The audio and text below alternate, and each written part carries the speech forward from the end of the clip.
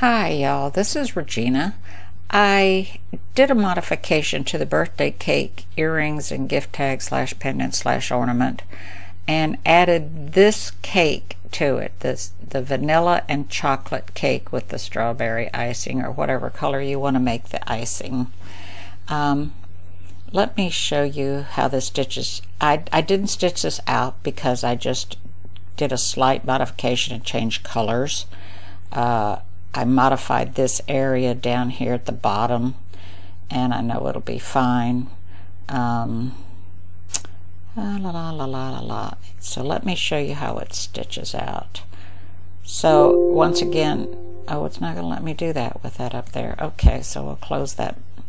So as usual, you put 2 layers of wash away stabilizer, use T-pins or the shelf liner method, and then it's going to stitch the plate first. Now I have it in gold. You can do it in silver or red or pink or blue, whatever color you want.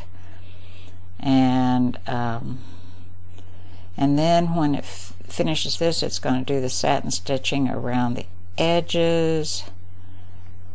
And let me speed this up a little bit. And then it's going to do the white cake. I'll go up and do the top one here in a minute.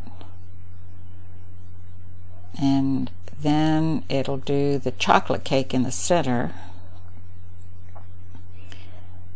and it'll do the satin stitching around the edges when this is done. Remember to trim your thread tails as you go along. Every time you change colors, trim your thread tails. Alright, and then it does the icing on the top and on the sides, and then it's going to do the candles, the 3 candles, and then it'll do the flame on each of the candles, and then it'll do the loop. Okay, so at any point you can change the colors that you want. Just make sure that you trim your thread tails. Alright, so if you want to see how the earrings stitch, it's going to do the plate here and then come over here and do this plate. Then it'll do the white. Let me see if I can speed this up just a little bit. There we go. It'll do the white cake here in a minute. It's just like it did on the gift tag, but it jumps from one earring to the other when it finishes. Once again, trim your thread tails before you put in your other color, and make sure your bobbin is wound from your top thread. Don't use bobbin thread. Okay, and then it'll jump over here and do this cake, and then it'll jump over here and do the candles here in a minute, and then it'll jump over on this side and do those candles, and then it'll do the flames, and yada yada yada yada yada. Okay, and same thing with the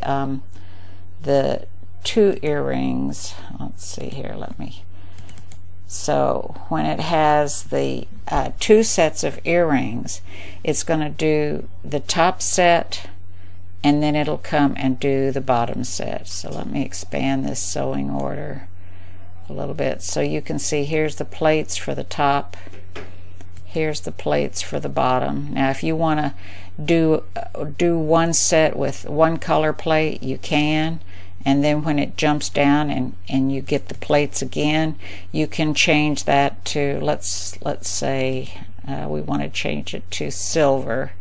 You can, now if you don't have software that you can change the colors, I highly suggest either downloading the software from Floriani. It's free. It's called Creative Express, I think. Those links are in every description on my earrings, on my designs, and also Dime, which is Designs in Machine Embroidery. They have the Embroidery Tool Shed, and you can change colors in those programs to see what it's going to look like. So let's say you decide you want a purple icing on the cake down here. Let's go, somebody really loves purple. So you can change those colors around. I got the hiccups. And this gives you the opportunity, either one of those softwares that I mentioned, to see what it's going to look like. Okay, so I just wanted to let you see this chocolate and white cake with the strawberry icing.